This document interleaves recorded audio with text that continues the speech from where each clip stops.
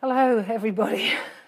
My name is Debbie Carberry from debbiecarberry.com.au. And tonight I'm supposed to be talking to you about managing overwhelm. And I think that's quite hilarious, really, given the fact that I am running the best part of 35 minutes late due to so much to do. So I'm going to tell you the story of my overwhelm today. So I'm a mum of 4 kids. And today I went to work, and then I had to finish work, get to the supermarket, at which time my telephone died because it ran out of charge. Then I went off and grabbed groceries for dinner, rushed home to find my daughter sick. Then, hi everybody, then I managed to get dinner started, had a fight with my son, hubby went out for a run, the vegetables wouldn't boil. So I'm just like you, a bit overwhelmed. So I am a clinical social worker and a relationship coach, and I've got a private practice in Brisbane, Australia, and I work with women and couples all the time on all sorts of topics to do with relationship. This topic is top of my priority list today. So how to manage overwhelm when, life can be really challenging. So if you would like to, those that have joined, if you want, there's a share button below. If you want to share this with your friends or people who you think might benefit from hearing some information about managing overwhelm, then please go ahead and share it. At the end of this, I'm going to have an opportunity for people to ask me questions if they want to. But now I'm just going to jump in because I'm already running so late. So basically, how blessed are we to be in 2017 with women? It's just brilliant, isn't it? You can have a job. You can have a family. You can go back to university or go to university for the first time. You can vote. You can have a marriage that is not based on the need of financial support, but in actual fact based on love and connection, which, not that long ago was not the case. So here we are, we women. Aren't we just the blessed ones? Are we? I don't know if we are. Because look at the price we pay for all this great stuff we have. So I don't know about you guys, but I know from my perspective, like I have my private practice, I have other businesses that I work in, I do online work, I have a family of 4 kids, I have a home to run. It's exhausting. Like, it is absolutely exhausting. And that doesn't even start to touch the other things like perfectionism, having to do it perfectly, not being able to say no, taking on more than we should or could manage. So how many of you wake up in the morning and literally go, oh my God, it's another day? I speak to women every single week who go, I literally roll over in bed and think, you've got to be kidding me. Like, here we go again. It's Groundhog Day. And I literally put my feet on the floor and it's boom and I'm off. It's like hit the ground running, Might be a case of getting your kids organised for school, organising lunches, getting yourself ready for work and getting out the door at some god-awful hour usually. So, if we begin our day from a space of exhaustion, which a lot of people do, it's going to mean that as time goes on, we become more and more depleted. So you have a cup, you can use what's in it, but you know what? As you use it, it gets smaller. And so bottom line is, it's not never ending. There is just a finite amount that you can have and then it's gone. And I think women just think, oh, well, I'll just keep pushing on. I'll just keep doing. And it'll be all right. I don't think so. Not from where I sit. So I see women who come into my clinic desperate, but they don't talk about their stuff. They'll start about, I'm worried about my kid. My relationship isn't going well. I've got problems at work. And inevitably, I end up sitting down talking about things like, how far are you stretched? And some women will say to me, I feel so stretched. I'm stretched like a rubber band that's going to snap. Women who talk about just having nothing left to give. So they're just exhausted beyond themselves, like absolutely exhausted to their bones. Women who talk about there not being enough, I give and I give and I give and I give and I give. And there just isn't enough. There's not enough time in the day. There's not enough energy in my day. I just feel completely drained. And of course, if we continue like that for a decent period of time, and I'm not talking a year or two, I'm talking, a month or two, then what happens is, your adrenal glands don't like you very much, and you get fatigued, and your cortisol levels, which is your stress hormone, goes through the roof. And so we start to have physical issues, we can't sleep properly, and generally speaking, we could be a little bit nasty to live with. So we might end up being resentful, angry, frustrated, short-tempered, miserable. All right, so I'm just looking at my notes. So what's the antidote to this? What do we do to try and resolve this? And I don't know about you guys, but if anybody wants to pipe in, what do you do to manage this stuff? I see a few of you on there. So what kind of things do you do to try and manage this exhausting experience? And when I ask women in my clinic, a very usual answer is, there's nothing I can do, because who's going to do it? Who's going to do it? If I don't do it, who else is going to do it? Okay, so let's have a look at the starting point for resolving this. And I guess the starting point is 3 selves, things that women often struggle with. So self-care, self-compassion, and self-acceptance. Those things are key to shifting things, but the one thing that is talked about constantly is self-sacrifice. We have all heard, put on your oxygen mask before everybody else on the airplane.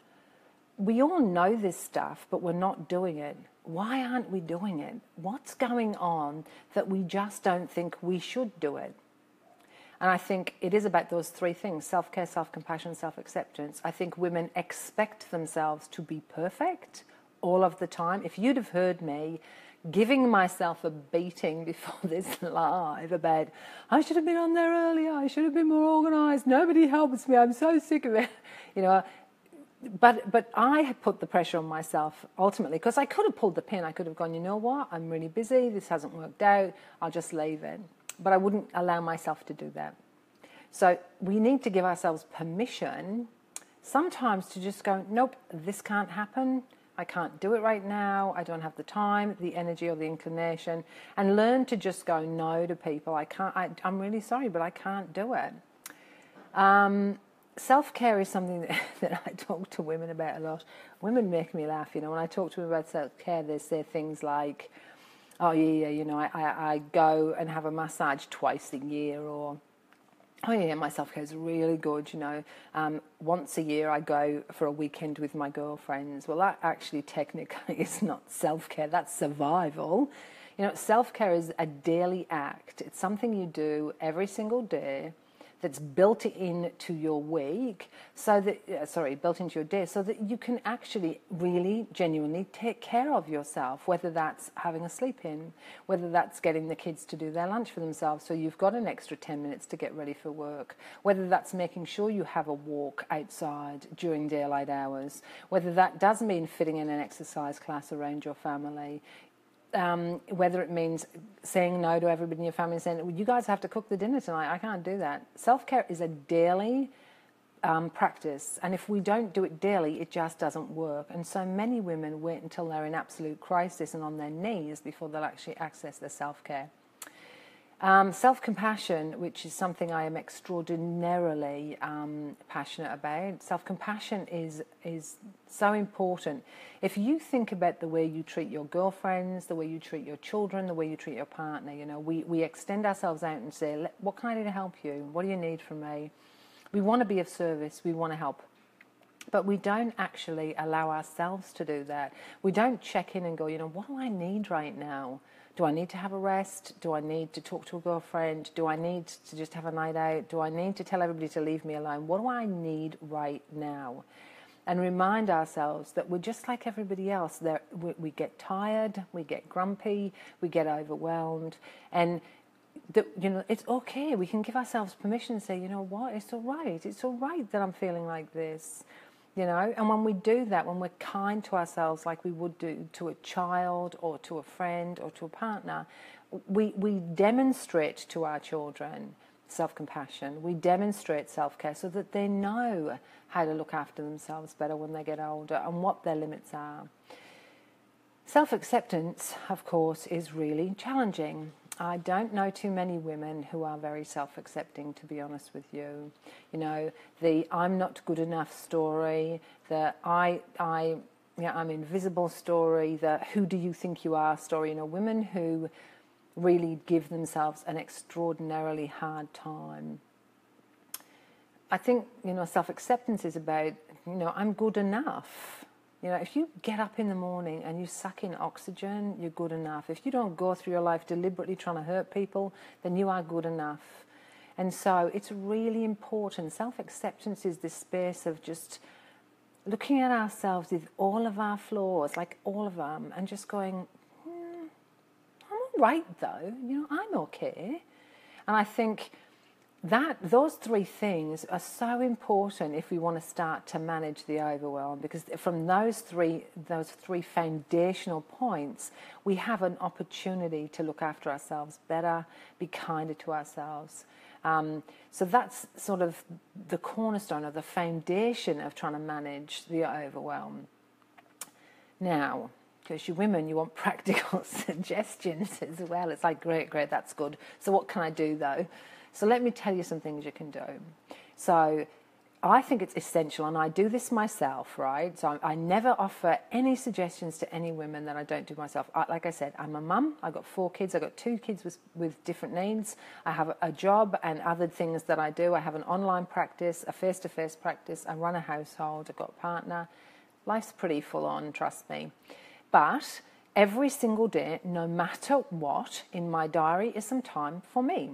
So every single day, whether it's raining, the sun is at 400 degrees in Brisbane or not, I get outside and I exercise. And the exercise is essential to me for lots of reasons. Number one, I'm in my 50s and I don't want to get osteoporosis, so I need to exercise.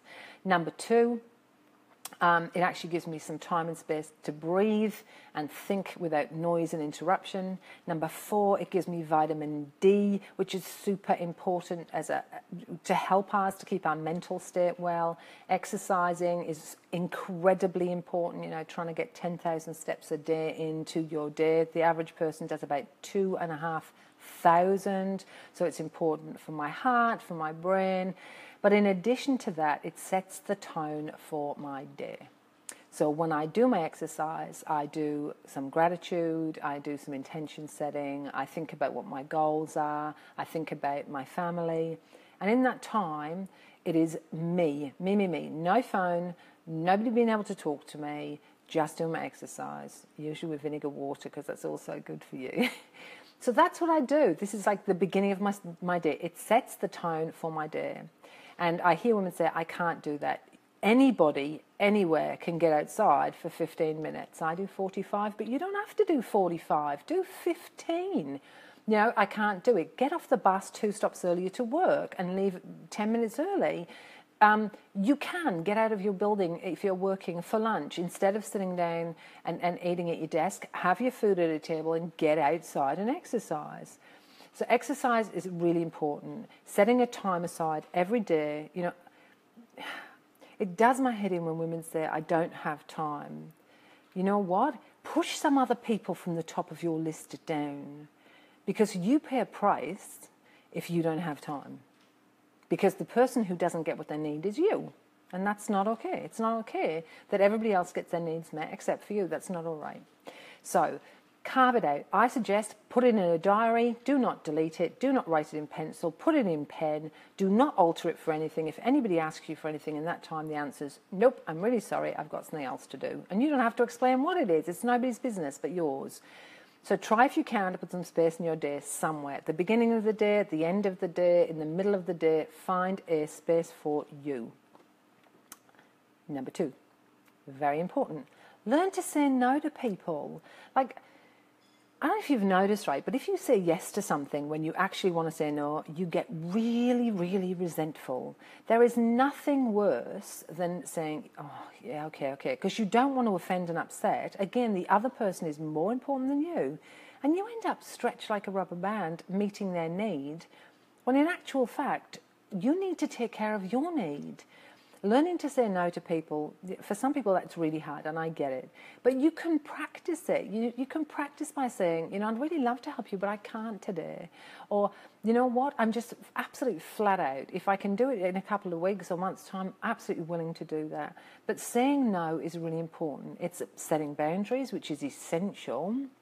But it means you're not sitting there stewing and resenting the hell out of what you've agreed to do. I mean, that's not good, right? Would you want somebody to do something for you if they resented you for it? I wouldn't. I can tell you that for nothing. I need some water because I'm really thirsty. Hang on. So, saying no is really important. There's a price to pay for saying yes when you mean no. There's a price to pay for saying yes if you continue to do it for the other person, and that is you can seriously end up resenting them a lot, and that means you probably feel angry and frustrated. Not really a good place to be, really. Excuse me. All right, something else that I do, and I mentioned before, was gratitude. Research is really, I like to be research-based, right? Even if I smile and laugh about it, I like to be research-based. So there's two things, right, that absolutely change your emotional state and your mental health state if you do them. One is actively doing something towards gratitude, and the other is happiness and laughter, right, and playfulness. So these, you go, oh, that doesn't seem too hard. But how many women don't do it? I try, and it doesn't have to be massive. This can be a bite-sized piece. If you're in the bathroom, you can go, what am I grateful for right now? Well, I'm grateful I'm in the bathroom, because some people don't even have a bathroom, right? I'm grateful that I had a nice lunch. I'm grateful that I talked to my girlfriend today. I'm really grateful that I have technology. I have the internet. I have telephones. I'm really grateful that there's food on the table.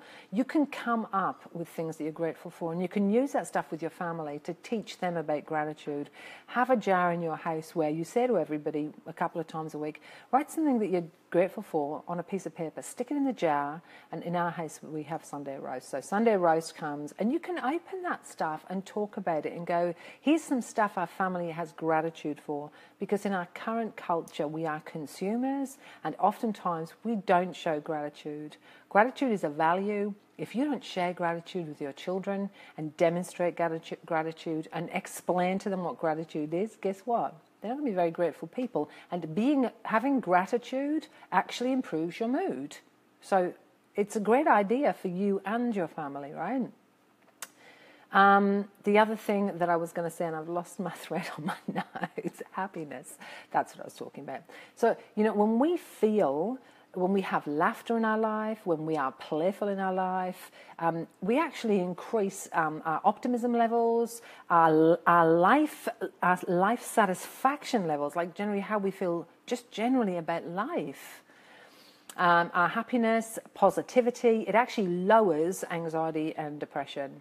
So laughter, playfulness and gratitude are better than an antidepressant. So do them. And again, it's about prioritizing. I know women say playful. How can I be playful? I'm so tired. And so we get onto the hamster wheel, right? I'm too tired to be playful, and I don't say no to anything, so I'm too tired. And down and down and down we go. Setting some, we don't have to do this for an hour or half an hour. You can do this for 2 minutes. 3, 4, 5, 6, 10 times a day. Do you know what I mean? These don't have to be massive chunks of time that you've put aside. You can stop for a minute and get playful with your kids. And that might mean watching some ridiculous YouTube video they're going to show you and laughing your head off because it's really silly. Or sharing a moment that was funny with somebody else, or watching something humorous, or listening to something humorous. There are things we can do that will increase our playfulness. And in actual fact, and this is a therapeutic tool, which is weird, if you laugh, even though you're not laughing, if you make the laughter noise, your brain will actually make you start to really laugh. So if you make the laughter noise, it's quite contagious, and it actually will increase your happiness, and you will begin to laugh quite naturally, even if you do it falsely to begin with. So basically, it's about carving out little spaces. It's about reducing stuff down and carving out little spaces. We need to let go of being perfect, whether it's our kids are perfect because they do 10 activities a week. way too many activities. You know, 1 or 2 a week is more than most kids need. They just need a couple of activities if they're going to do any. Reduce that down. Share the transporting of your kids with other mums so that you don't have to do it every week. Get your kids to help out. No, their beds will not look like they look when you make them. They're going to be scruffy and a bit lopsided. So what? Doesn't really matter. Sharing the cooking. And yes, you know, it's hard because you have to tell them what to do. But the bottom line is they need to learn the skill set of cooking. And it means that your cooking time is cut in half if your family's giving you a hand. You know, get everybody to spend an hour on Saturday or Sunday going, okay, let's bust out these chores together, and get everybody to help. Even littlies can help. So let go of it being perfect. And my new mantra is deliciously imperfect, and that's what we need to be. That's what we need to encourage our relationships to be, our families to be, and ourselves to be. Deliciously imperfect. You know, giving yourself permission to go, you know, as I am, as I show up today, I'm okay. You know, I'm good enough. All right, I have rambled on. Yes, I have. There's still a few of you sitting in the background there quite quietly. If anybody's got any questions they'd like to ask me about managing overwhelm, I'm really happy to answer them. You can either ask me here live now, or if you prefer, you can actually put them in the comments below and I'll answer them privately. Or if you'd like to, you can private message me because I do respond to those too. Like I said, I work with women and couples to be deliciously imperfect. So I help people to manage this stuff and teach techniques to help you learn how to do this stuff. And if you're interested in that, I offer 15 minutes free calls. So there's a thing up there on my Facebook page which has appointments. Just click on there and book a 15-minute call with me and I can have a chat with you. All right, as nobody has said anything, what I might do is I might just give you a couple more seconds and then I might get off because I got on late. So I need to get off. All right, I see thumbs coming up on the screen, but nobody's saying anything. But anyway, I'll have a bit of water. If you would like to sort of ask me a question, now's your chance to do it. And I'm happy to answer anything, so just throw anything at me. And if not, I will finish up for tonight. Gosh, I'm so thirsty these days, it's not even funny. Hi, Kylie. How do you manage meditation time? Ooh, that is a brilliant question. Kylie, I guess it depends. If you've got little kids, or because if you have little kids, it can be super challenging to do meditation time, and you really need your partner in on that because you're going to need somebody to actually give you the quiet space to do it. But if meditation is too tricky because of the age of your children, you can do mindfulness practice, and you can do that as you do any activity. So you can mindfully wash the dishes, you can mindfully spend time with your kids, and it's not quite meditation, but it's about bringing yourself into the present moment without judgment. And that can be super, super helpful if you can't meditate.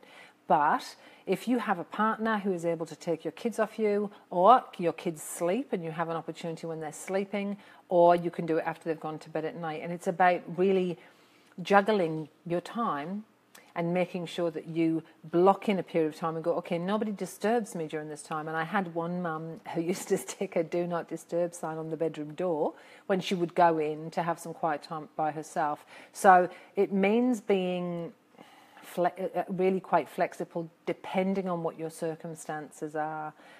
If you have teenagers, it's about saying, hey guys, you need to be respectful of my time. I need to do this. This is important to me.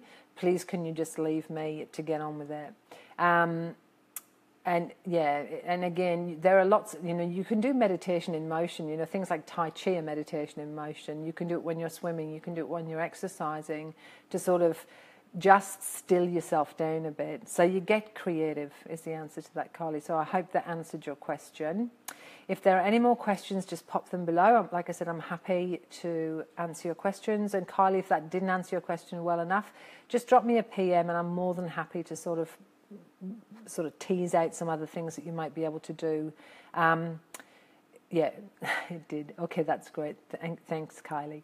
All right, if anybody else has anything they'd like to say, like I said, pop it in the box below. It's really interesting for me because what I see on lives is an eyeball at the top of my screen that tells me how many people are watching, but it doesn't tell me if you're sitting there quietly and you don't make a comment. It doesn't tell me who you are, so it's tricky for me to call you by name. But anyway, if there are some people watching, if you'd like to ask a question, go ahead and do it. I'll stay around for another minute or so. And then if not, I will pop off. And that's what we used to call farting when my kids were little. I won't pop off. What I will do is I will leave. I will leave this live. Oh, gosh. Okay, I'm having some water, giving you a second, and then I'm going to go. Thank you, everybody, for joining me. I really appreciate you coming on. I try and get on every Thursday evening at 7:30 EST, Australian Eastern Standard Time. The events are always up on my page, so you can check what's coming up. I'm more than happy to do Q&As, so if you have a question that you would like me to answer on a live, you can send that to me privately and I'll address it in the live without giving your name, of course. So you're more than welcome to do that too. All right, ladies and gentlemen, you're very, very quiet, and so I am going to go off to get on with the rest of my evening, which hopefully won't be too chaotic because I'm a bit tired. All right, thank you so much for joining me. Like I said, if you want to talk to me, you can PM me, grab a free call with me, or just make a comment below. Thanks very much for joining me, guys. Bye.